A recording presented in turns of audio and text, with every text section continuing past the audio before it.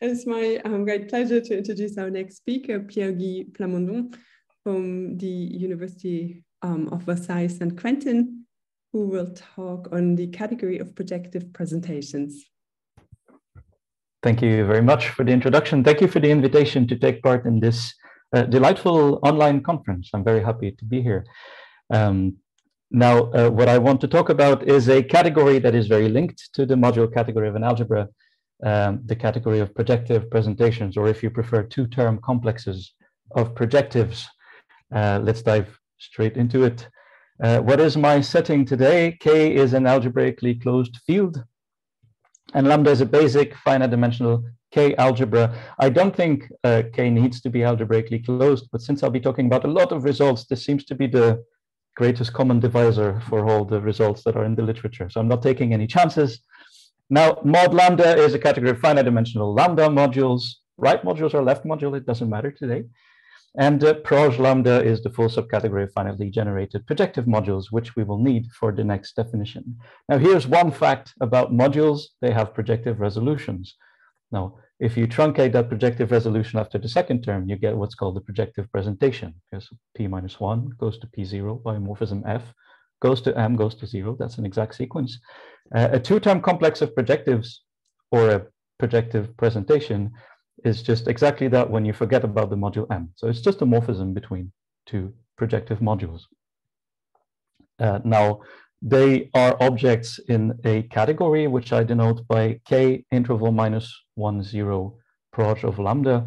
Interval minus 1, 0 is supposed to tell you that your projectives that you're keeping in the projective resolutions are p minus 1 and p0. And I like to use this notation because I think someday maybe I'd like to extend it, yes, to maybe k minus n 0 proj lambda, who knows. Now, this category I see as a full subcategory of a triangulated category, the homotopy category of bounded complexes of projectives over lambda. How do you see this inclusion? Well, you just look at the projective presentation and you can see that it's just a complex of projectives where everybody is 0 except two terms, yes. So that's the inclusion. It's a full subcategory of a triangulated category, so it inherits a lot of its properties. So let's talk about some facts about this category. First thing, it's extriangulated in the sense of Nakaoka and Pali. That's just because it's a full extension closed subcategory of a triangulated category. So if you don't know what extriangulated means, just think full extension closed subcategory of a triangulated category. That's all we need. Okay, good. With this extriangulated structure, it has enough projective objects. These are just the projectives concentrated degree 0. And also enough injective objects. These are the shifted projectives, or the projectives concentrated degree minus 1. It has global dimension at most 1. Every one has projective dimension at most 1 in there. It also has dominant dimension at least 1, which has led Goski, Nakaoka, and Palu to call these categories 0 Auslander in a preprint that will very soon appear on the archive. Check it out.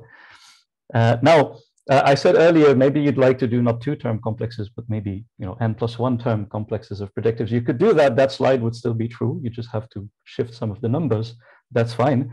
But most of what follows maybe is not true. Maybe you have to change it. I don't know. So I'm going to stick to two-term complexes of projectives. One more thing I want to say about this category is that it has Auslander-Reiten theory, or Auslander-Reiten said duality in the sense of Iyama, Nakaoka, and Palu. In particular, it has almost split conflations, or Auslander-Reiten conflations. It has an Auslander-Reiten quiver, which you might like to try and draw. And if you want to do this, one thing that is useful to know is that this category of projective presentations looks a lot like the module category in the sense that, well, there's an obvious functor from one to the other. Yes, you have a projective presentation, take H0, cohomology in degree 0, you get a module. That functor is full, it's dense, and we know the kernel. The kernel is just all morphism factoring through an injective object, a shifted projective. Okay, so the theme of my talk is that these two categories, the category of projective presentations, k minus 1, 0 proj, and the category of modules, kind of live on both sides of a looking glass. And you might want to cross that looking glass from one side to the other. Well, when you do that, things become strange. Small things become large thing becomes small, left things becomes right, and so on. Yes. So let's try and see why this is the case. So on this slide, I will put the module category on the bottom and the category of projective presentations on top. And in between is a looking glass. So I will try and see how, by looking at only 3 classes of objects on both sides, see how you can try and cross this looking glass. These are objects that we've seen before, even today in this very conference. For instance, in the module category, you can be interested in tail tilting theory. So you're interested in support tail tilting modules, for instance. Well, if you know about this theory from its inception, it has been known that you can go through the looking glass and you get 2-term tilting objects. Yes, there's a bijection between 2-term tilting objects and support tail tilting modules. This bijection is just the functor H0 we've seen before. So that's one thing. Another thing you can look at, and we've seen those before today as well, you can look at torsion classes or torsion pairs inside the module category. Torsion classes form a nice lattice for the inclusion. They're a very nice object to study. And it has also been known since the start of tail tilting theory that if you restrict to functorially finite ones, they're in bijection with support tail tilting modules. Now, can you go through the looking glass if you start from torsion classes? The answer is yes. You get cotorsion pairs. Functorially finite torsion classes are in bijection with complete cotorsion pairs. I'm not going to define complete, just know that you have to add this little adjective there for the bijection to work, but you have this. Now, you almost have a commutative square on this slide. Seems a shame. You can turn it into one using work of Adachi and Tsukamoto. You have a bijection between bounded hereditary cotorsion pairs and 2-term tilting objects. Very good. Now, I'd like to talk about the third class of objects, which has appeared already today, wide subcategories of the module category. So a wide subcategory is an abelian subcategory of mod lambda. It's a subcategory that's closed under extension, kernels, and co-kernels. Now, we know that functorially finite wide subcategories are in bijection with functorially finite torsion classes. I should emphasize that each of these double arrows is explicit. Yes, you have an explicit map in one direction, an explicit map in the other, and we know that they are inverse to each other. Yes. Now, from wide subcategories, you might want to go through the looking glass. So let's try to do that. If you do this, I claim that what you get are thick subcategories. A thick subcategory of an extriangulated category is a subcategory that is closed under extension, under cones, and co-cones, or if you prefer, it's such that the conflations satisfy the 2 out of 3 property. If you have a conflations and 2 of its objects are in the thick subcategory, then so is the third.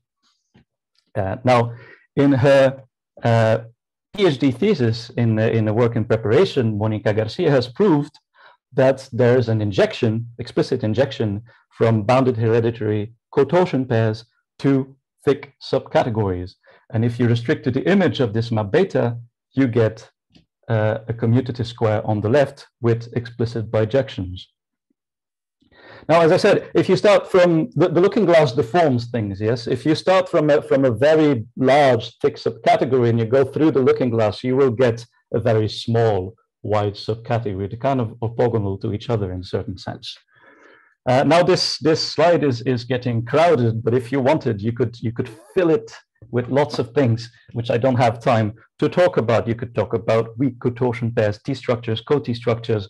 You could add, and the list of people that have worked on this wouldn't even fit the slide if I only listed the names. So I'm not going to even try to do this. So I think it's a worthwhile thing to do if you're looking at things in the module category or the category projective presentations, to always try and remember what happens if you try to go through the looking glass. Do you have explicit bijections and so on?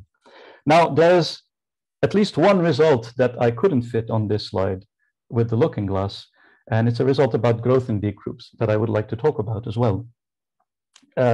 So we have this nice functor between the category of projective presentations and the category of modules. These 2 categories have growth in D groups, yes, but unfortunately, the functor H0 doesn't send conflations to short exact sequences, only to exact sequences. So this functor does not induce a morphism of abelian groups between the growth in D groups. Nevertheless, one can prove the following. So this is a classical result from the 1980s for the module category, and this is something that we could prove for the category of projective presentations and more general extriangulated categories with Padrol, Palu, and Pilot.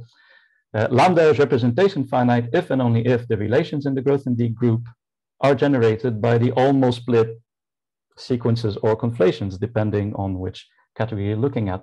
The statement is the same, the proof is almost the same, but importantly, one result doesn't generalize the other. So I'm not sure yet whether they live on both sides of the looking glass or if there's a more general statement that would get both at once. That's the end of my talk. Thank you very much.